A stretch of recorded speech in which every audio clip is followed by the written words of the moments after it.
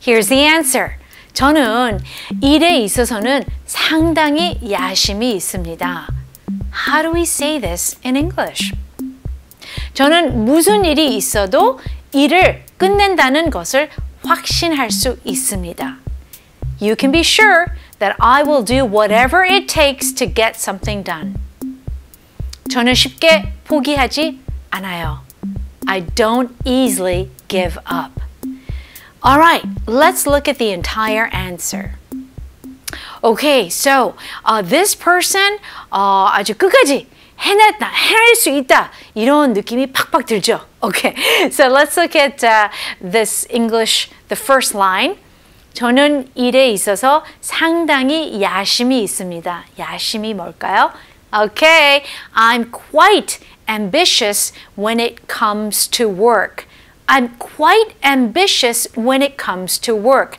자, I'm very ambitious라고 생각할 수 있겠지만 이 quite를 원어민들이 굉장히 많이 써요. 이럴 때는 아주 상당히 이런 표현이죠. So, I'm very ambitious 보단 I'm quite ambitious when it comes to work. 왜냐하면 여기서 very 하면 너무 강하게 느낄 수 있으니까 저게 아주 상당히 그냥 야심이 있습니다. I'm quite ambitious when it comes to. That's our key phrase actually. When it comes to. Which means when we are talking about this area or when we are talking about this subject. 자, 일 대해서는 that's basically what it means.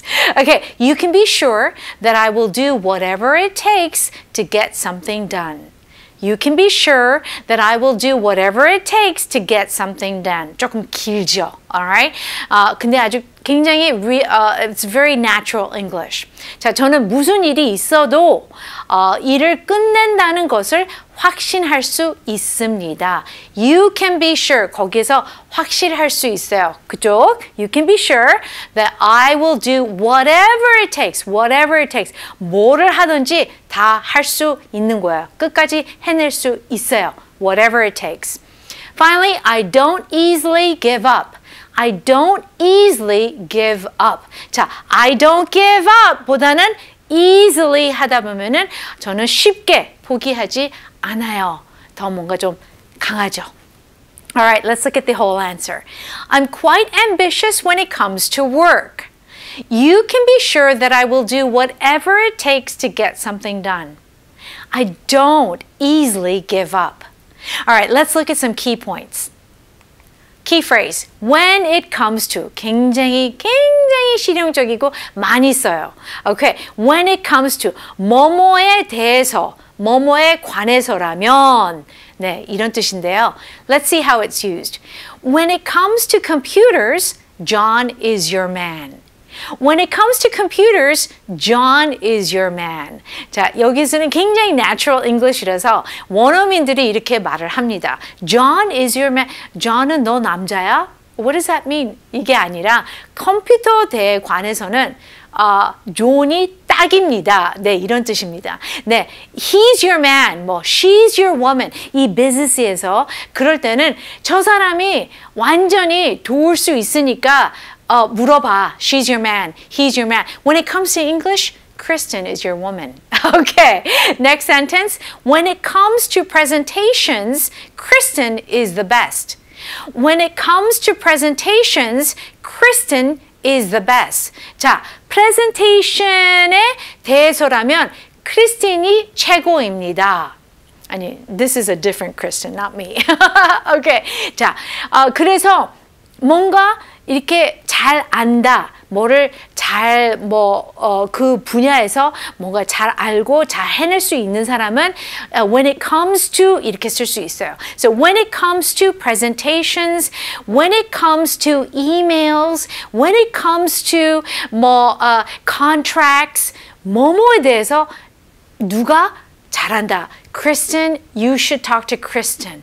아니면 Kristen is your person. 이렇게 말할 수 있습니다. So when it comes to 뭐뭐에 대해서는 제가 제일 잘 알아. So you should ask her. All right. Next key phrase. Whatever it takes. Whatever it takes. So this means basically 무슨 일이 있어도 뭐 수단과 방법을 가리지 않고 그러니까 무조건 뭐 어떻게 해라도 해야 돼. Okay, so here's the sentence. Do whatever it takes to meet the deadline. Do whatever it takes to meet the deadline. 나는 상관없어. 그러니까 무슨 일이 있어도 마감일을 맞추세요. Yes, that's right. 그래서 우리 드라마에서 이렇게 그 미드에서 많이 보이죠. 뭐 do whatever it takes, you know, to get it done. 뭐 죽이든지 뭘 하든지 do whatever it takes. 네, 이렇게 많이 씁니다. Alright, do whatever it takes. 뭐 뭐를 하든 I don't care. Do it. 이런 뜻이 있죠. Alright, next sentence. Let's do whatever it takes to get this contract. Let's do whatever it takes to get this contract. 자, 이 계약을 따내기 위해서 무슨 일이든 합시다. 그러니까 가리지 말고 무조건 하는 거예요. Do whatever it takes. 좀 강하죠? Yes, that's right. So business에서는 좀 강하죠. 막 많은 일을 해내야 되니까. 그러니까 뭐 회장님이 뭐 난 상관없어. 그냥 무조건 해. Do whatever it takes. 이렇게도 많이 말을 합니다. Alright, let's now move on to shadowing.